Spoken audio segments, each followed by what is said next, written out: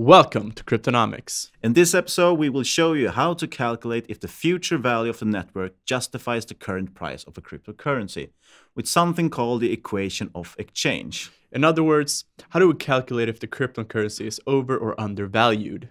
Check out this video if you want to understand our next valuation video we will do on OhmyGo and other coming valuation videos. We have built a model which is linked in the description below, which we recommend you check out during and after you have viewed this video.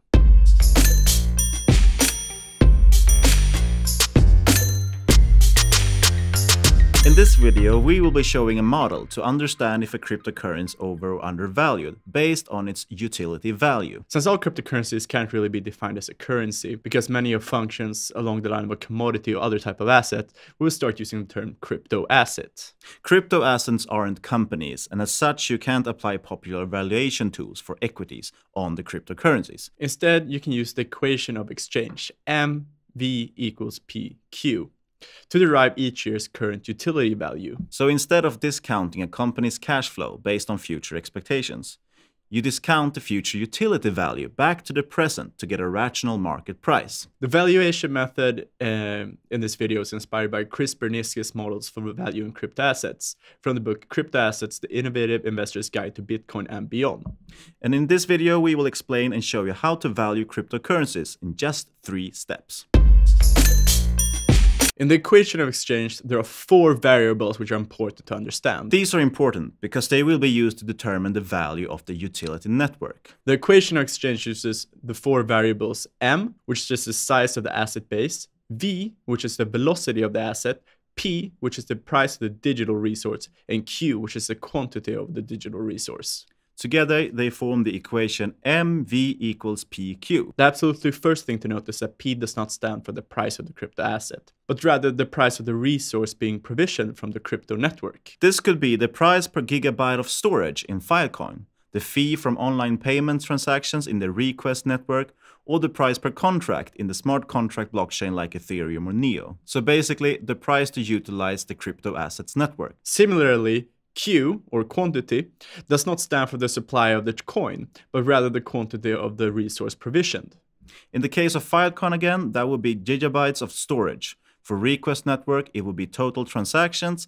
In Ethereum and Neo's case, it would be total outstanding contracts. So multiplying the price and the quantity gives you the total cash flow of the network economy. An example of this would be if we were to make a crypto asset called the Cryptonomics coin. The Cryptonomics coin will be used to host videos on the blockchain. The price in this case will be the price of hosting 1 gigabyte of video. So in our example, it can be 1 coin at the current value of $1 to host 1 gigabyte. The quantity will be the number of videos hosted. Let's say it's 100,000 gigabytes of videos for simplicity. This means the economy of our network will be 1 times 100,000. So that's 100,000 coins, or the equivalency of $100,000 at the current market price. Next, we want to calculate the velocity of the asset, or V. This is basically the number of times an asset has changed hands in a given time period, for example, 1 year. To calculate velocity, you divide the average transactional volume by the average market cap over the time period that was chosen. So let's say there are 1 million Cryptonomics coins in total, and they have been exchanged 3 million times during the last year. First, you multiply the total supply by the US dollar value of the coin. So that's 1 million coins times $1 equals 1 million US. And that's the market cap of the Cryptonomics coin. Then you divide the transactional volume by the market cap to get the velocity.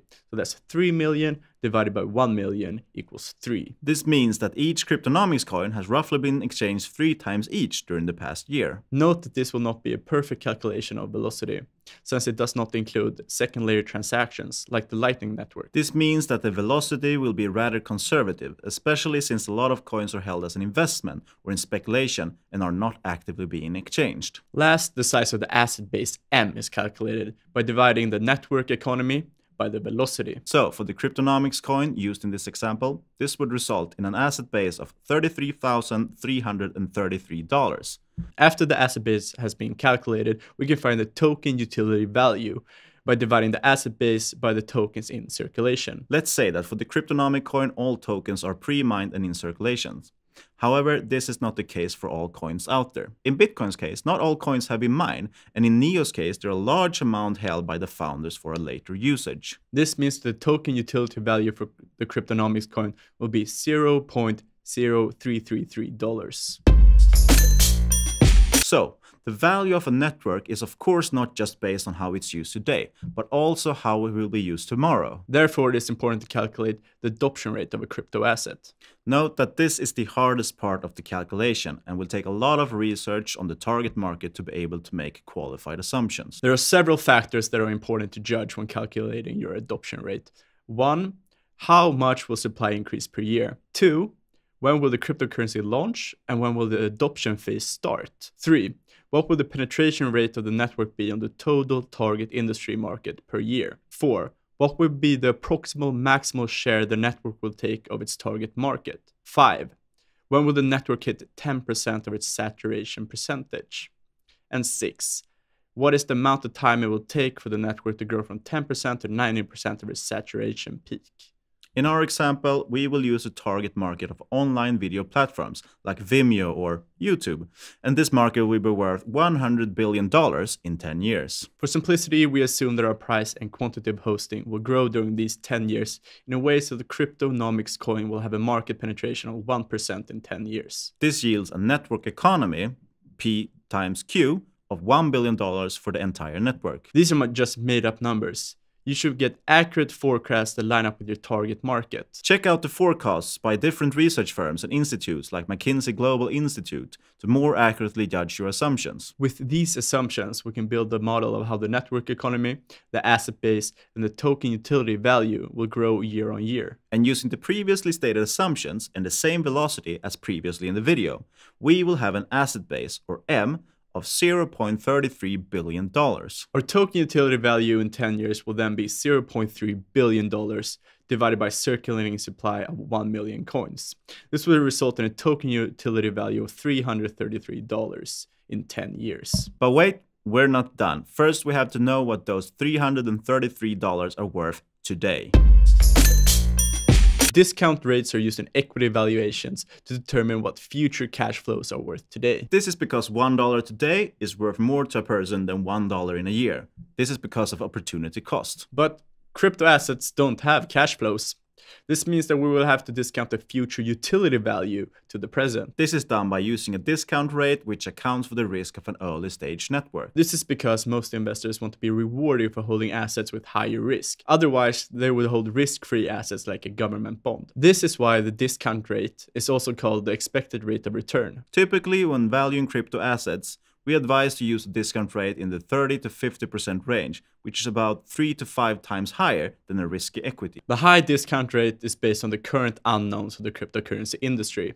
Basically, no one knows what shape or form the industry will take in the future. The discount factor used to determine the fair value of a cryptocurrency is calculated using your discount rate in the formula below. In our Cryptonomics coin example, we judge that this coin is very risky. So we use a discount rate of 50%.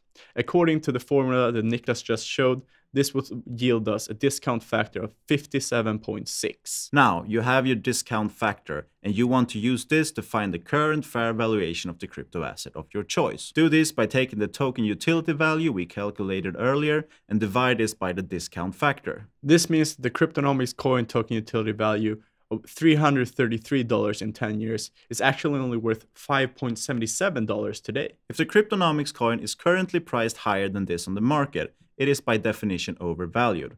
And if it's under this price point, well, it's undervalued. It should be noted once again that this model should not be used as a price target like in equity analysis models. Instead, these models should be used to understand what kind of adoption of the network is needed to justify the price today. But this is likely the most powerful model currently available to get an understanding what a crypto asset should be worth. So we really recommend you check out the model in the description. Thank you for watching another episode of Cryptonomics. If you like this video and you want to see more valuations, please hit the subscribe button, give us a like and leave a comment on what we should value next.